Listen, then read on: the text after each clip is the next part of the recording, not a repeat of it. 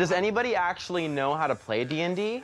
I've never played Dungeons and Dragons, but I know Astrid is gonna be the one to be like, oh, I know about that game. I already see it coming.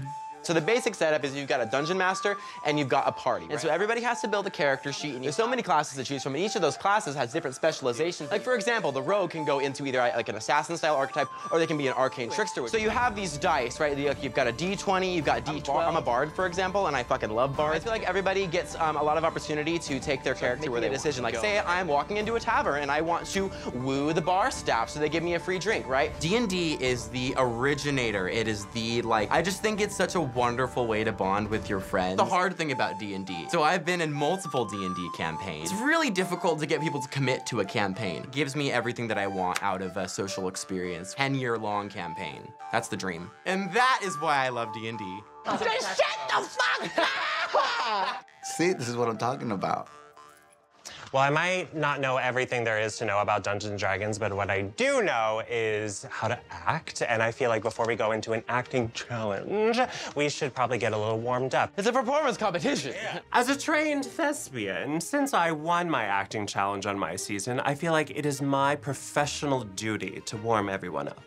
What the fuck is a thespian? Theater lesbian? I don't fucking know. Keep those plates balanced, just like that. Fierce, fun, and fresh. Good way to stay in shape.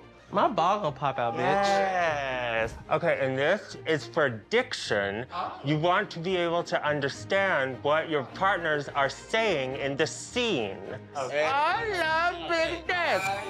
Astrid knows a lot about Dungeons and Dragons. Eva's really like, she's trying to lead, she wants to be the dungeon master so bad, and I'm just gonna give it to her.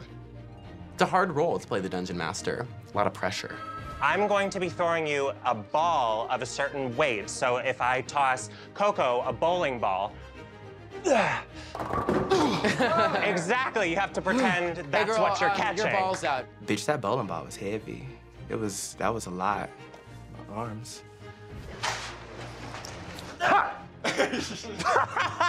Genius. All right.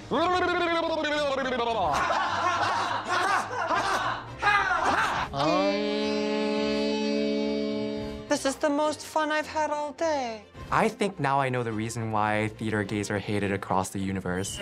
Just follow. Yeah, just follow what I'm doing. Out here.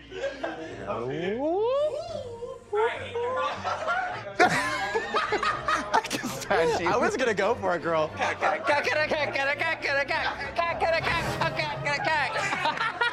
Now that we are warmed up, it is time to rehearse. Oh, let's get to it. And scene.